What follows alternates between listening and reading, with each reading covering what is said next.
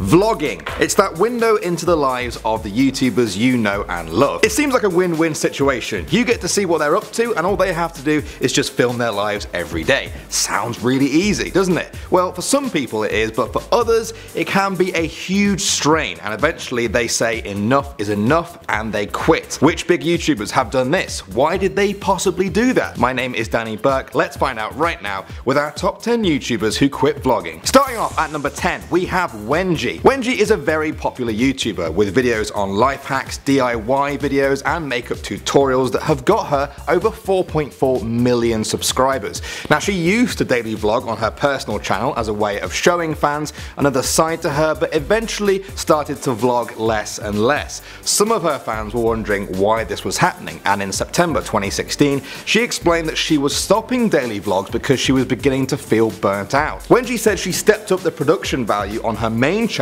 which meant more work and left her, in her own words, like a zombie. She said nobody wants to see daily vlogs of a zombie, which is fair enough I guess, but a daily vlog of an actual zombie?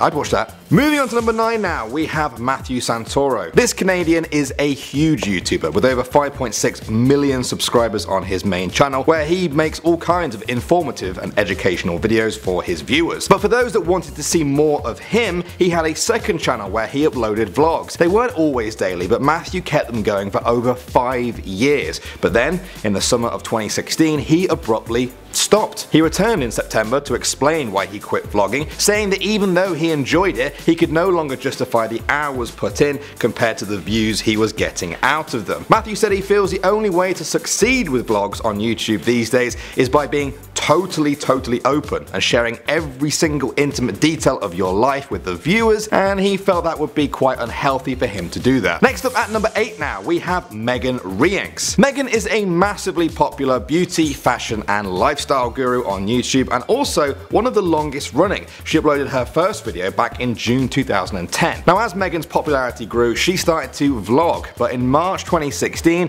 she uploaded a video called Why I Stopped Vlogging, The Truth. She said she felt like she was sharing way too much of her personal life online. One example Megan gave was how she vlogged the entire process of her getting her nose job done from start to finish. Megan said she doesn't want to show people the intricate details of her life when she hasn't even figured out her own life yet. Okay, moving on to number 7 now, we have Zoella. This one was very temporary compared to some of the others on our list, but it did happen. At the end of 2014, YouTube megastar Zoella started getting a lot of heat from fans and other people who felt betrayed that she had used a ghostwriter for her best-selling book Girl Online. It sold 78,000 copies in its first week, but Zoella received a huge backlash, with some people saying she had not been honest and had deceived them. Now after all of this was over, Zoella announced that she was taking a break from YouTube and her vlogs. She eventually returned, but not before making a lengthy blog post explaining how she was beginning to feel like the nasty comments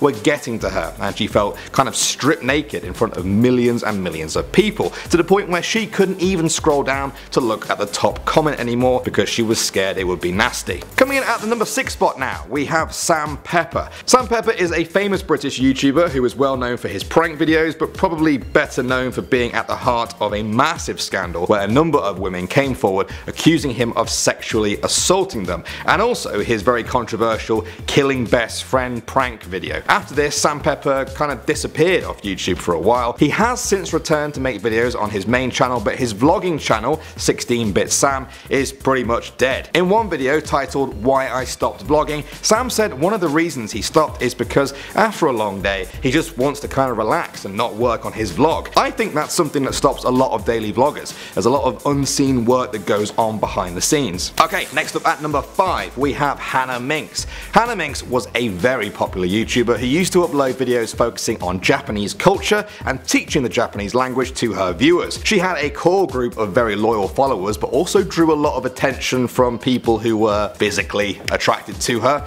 If you know what I mean. You'll know what I mean if you've ever seen one of her videos or gone into the comments section. Her most popular video got well over 10 million views, so she was very well known, but in 2013 she just stopped it all. She stopped YouTube, she stopped vlogging, and she never really explained why. She just vanished. There were a number of theories floating about. Some people even thought she had died, but the most credible theory came from her own Facebook, where people shared screenshots showing that she simply got married, had children, and decided to leave the YouTube life behind. Moving on to number 4, we have Shane Dawson. Shane is one of the longest running YouTubers on the site, and for much of that time he's been known for his comedy skits with his many different characters.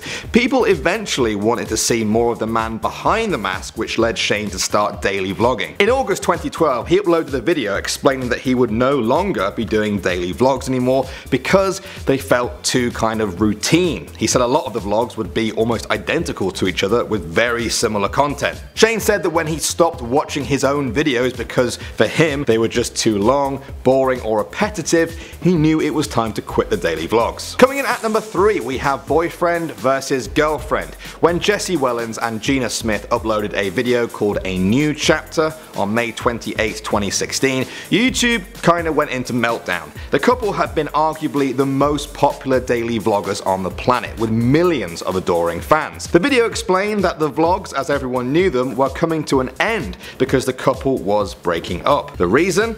Well, it seems like the daily vlogging itself was to blame. They said that sharing their lives with everyone every single day had consumed them to the point where they would be living their life through their vlogs, worrying about every single shot, sometimes even going to different places just so they would have an interesting vlog for that day, even if they didn't want to. They said it was toxic, not healthy, and not sustainable. The fact that it helped bring the end of their relationship seems to be proof of that. Next up at number 2 now, we have PewDiePie. I don't need to explain who PewDiePie is, obviously. Everyone knows who he is, but not everyone might be aware of his vlogs. The series was called Blvd W, and PewDiePie announced he was ending it in a video called I Quit, brackets, for now. He explained that the vlogs were stressing him out, they were affecting the people around him, and that they were kind of forced and not very fun. So, what was the point of continuing them? At the end of it all, PewDiePie said he was disappointed because he and some other people had put so much work into them, but he simply couldn't continue the vlogs if he wanted to keep up with his other commitments.